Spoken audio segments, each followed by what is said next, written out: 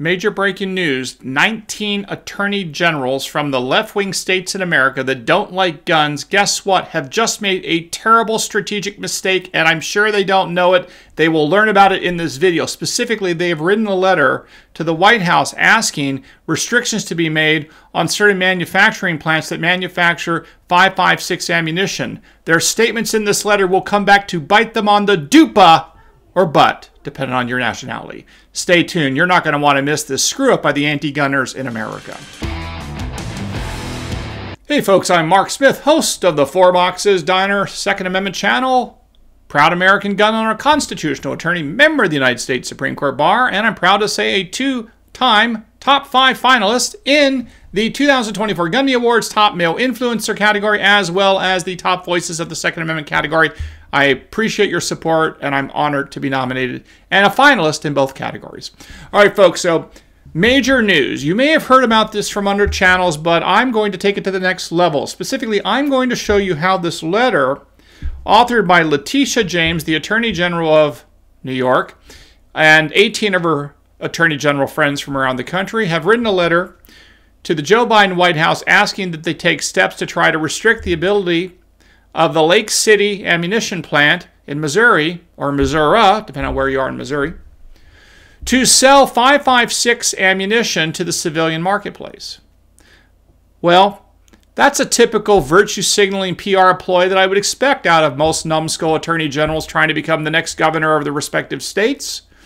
This kind of like PR ploy where you write a high-profile letter and then you try to generate PR attention in the news cycles with all the papers lauding you for being a good progressive.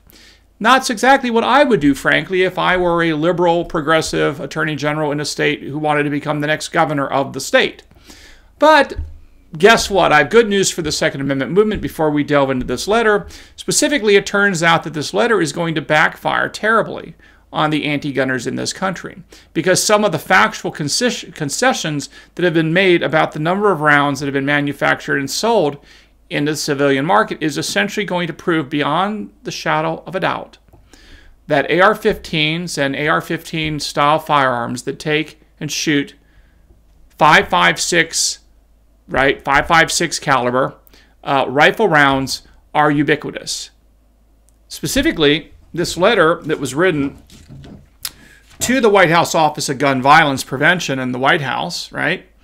It specifically asks that the White House Office of Gun Violence Prevention conduct an investigation into the contracting processes that led to the situation and to take action to ensure that military-grade and military-subsidized ammunition stays out of civilian hands.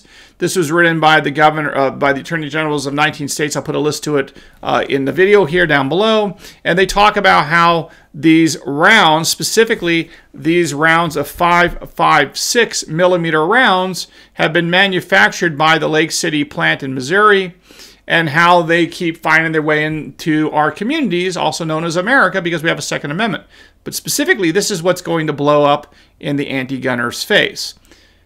They write in this letter the following, quote, "In the short term, we ask your office at the White House to investigate the contracting and manufacturing practices," here's the key language, "that led," which means it's already occurred, it's a fact, historical fact, "the contracting and manufacturing practices that led to so many billions with a B of military-grade rounds being sold into our communities, and to issue a public report with recommendations about how to end the diversion of military ammunition into civilian hands." Uh-oh! Why is it very, very bad for the anti-gun community to have just admitted that, quote-unquote, billions with a B, billions of military-grade rounds of 5.56 millimeter ammunition has been sold into the civilian markets? Well, it's very bad for the anti-gunners for several reasons, because it proves many points that the Second Amendment community wants to prove. To begin with, we're going to get to common use in 1 second as a matter of constitutional law. But before we even get to that, let's just talk about common sense and basic math, just to show how law-abiding Americans are who own AR style firearms that take 5.56 rounds, 5.56 millimeter rounds into their semi-automatic rifles. Let's just do some back of the napkin math.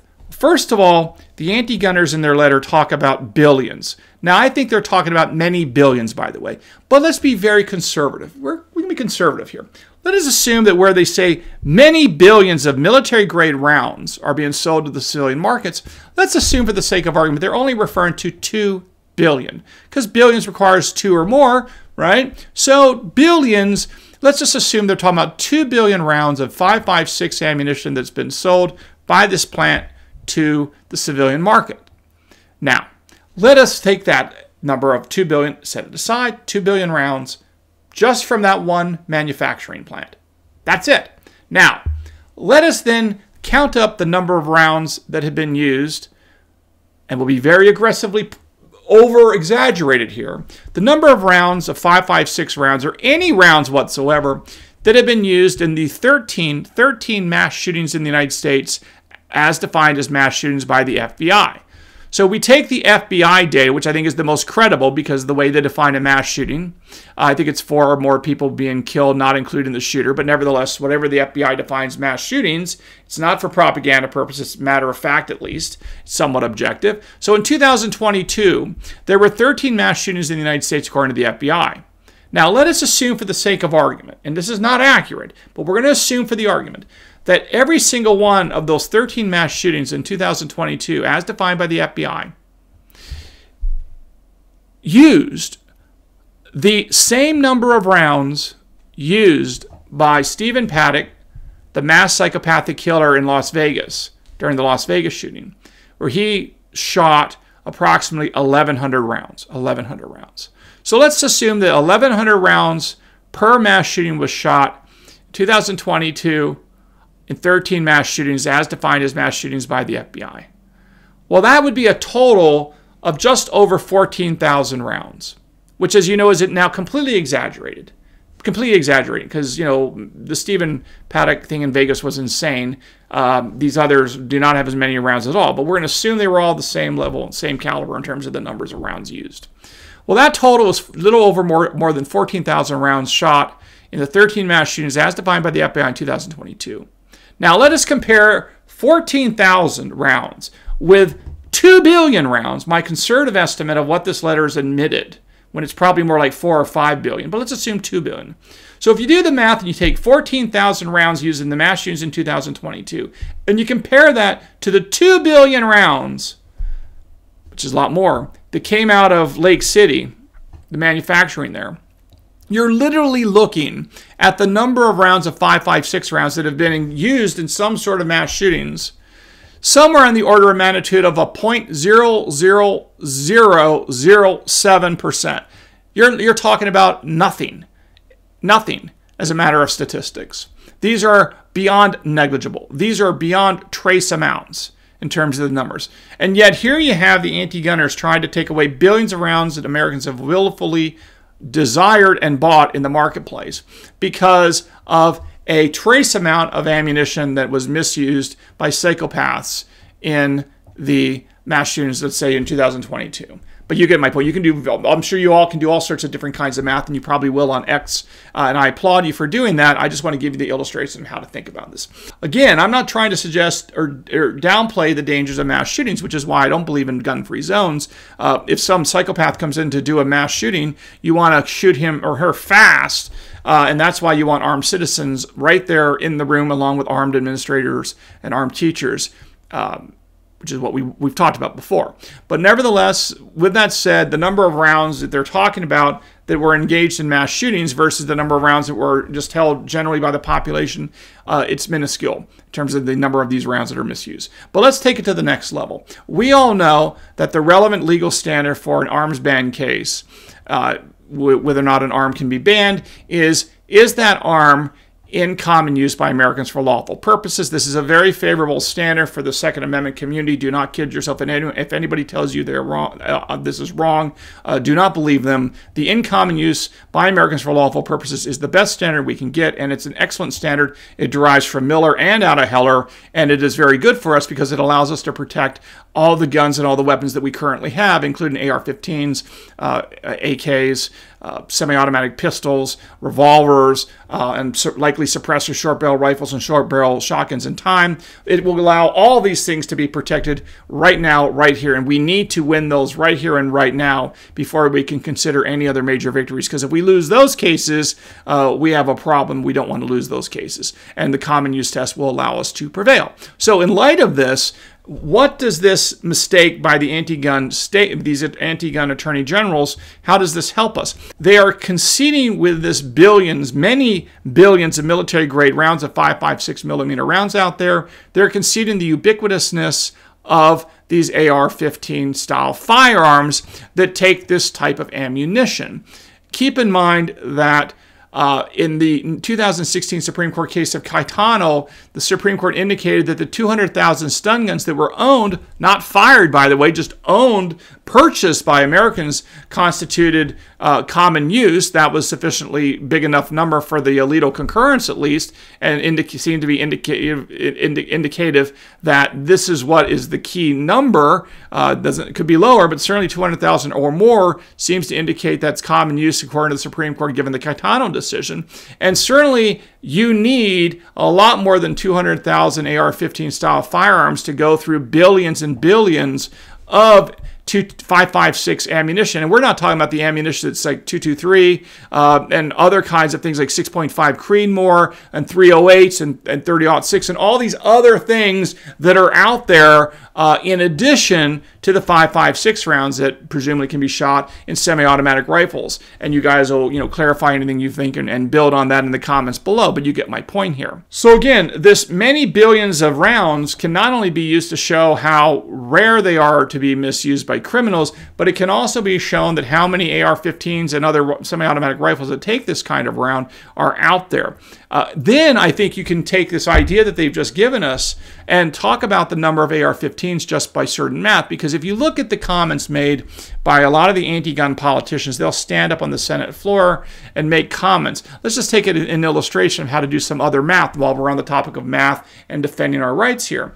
Look at Chairwoman Carolyn Maloney, out of the Democrat, of course, out of the state of New York. She's admitted, I think earlier this year, well, I guess earlier in 2023, that there were 5 gun companies that made over $1 billion over the last decade selling quote-unquote military-style assault weapons to civilians. Well, a couple things. First of all, Americans have the right to choose what we want to own. Right? Marketing doesn't make us buy stuff. If marketing dollars was all it took to make us buy things that we don't want, well, Hollywood would be a lot more successful. Disney would be doing much better than it is. All those crappy Star Wars movies that everyone hates, and all those, terrible Marvel movies that have been, cratering at the box office, these would not exist because their marketing budgets are mammoth. But it just goes to show you that the reason why there are many billions of 5.56 rounds being sold is because Americans actually want them, because there's countless examples of great marketing campaigns utterly failing because the product was no good. The old saying on Wall Street, a great marketing campaign will make a crappy product fail faster. That's all it does, as Hollywood is learning the hard way right now. Now, with this said, let's talk about the math associated with AR-15s. For the sake of argument and simplicity, let's assume that every AR-15, and I know this is just a ballpark number for the sake of argument here. Let's assume that every AR-15 or every AR-style firearm in the United States costs about $1,000 on average to purchase. So then you take $1,000 on average. I'm sure someone can do the actual math out there and figure out the actual number, but I'm just going to assume every AR-15 is $1,000, and then you take that $1,000 and you divide it into the $1 billion, that Congresswoman Carolyn Maloney is talking about, and you will see that there are millions and millions of ARs being sold using the data given to us by anti-gun politicians. And I think that one of the things we need to do in the Second Amendment movement is to really keep looking at whenever the anti-gun politicians, or like these attorney generals that wrote this letter to the White House, talk about these data, let's find a way to use the data, because this comment about billions of military grade rounds not only is going to help us in the Second Amendment community be victorious in the AR-15, AK-47, semi-automatic rifle fights over their bans and whether or not they're in common use, because they're in common use by Americans for lawful purposes. They cannot be banned. And keep in mind that that standard of in common use by Americans for lawful purposes is part of the historical standard, and that's important because, as you know, once the text is implicated in the Second Amendment, the burden shifts to the government. So the government bears the burden to show that these firearms are not in common use, and they're simply not capable of doing it, where their politicians are sending out documents like this one that Letitia James sent out to the White House, which is a government document and can be used as a party opponent admission against all these attorney generals in all these states. So I hope the lawyers that are litigating against the states of California, Arizona, New York, Connecticut, Delaware, D.C., Hawaii, Illinois, Maine, Maryland, Massachusetts, Michigan, Minnesota, Nevada, New Jersey, New Mexico, Rhode Island, Washington, Vermont, and Oregon, any of you all out there litigating on the issue of magazines and or AR-15s or semi-automatic rifle bans, I would take notice of this document and start looking to take advantage of it, because there's a lot of good ways that you can use it. I'm just giving you a couple illustrations by this video. I'm sure you all can come up with even more now that I've got you thinking along these lines. So anyway, well, I will put a link to the letter down below, and maybe I'll put some graphics up about some of the math that I've done, see if you agree with it. And again, I hope you learned something here today at the 4 Boxes Diner. Make sure you follow me on X at 4 Boxes Diner. Be sure you've subscribed, because some people say they're getting knocked off and not they're getting unsubscribed somehow. So make sure you're subscribed to this channel. And again, we will see you again soon here at the 4 Boxes Diner. Orders up. Table 2A.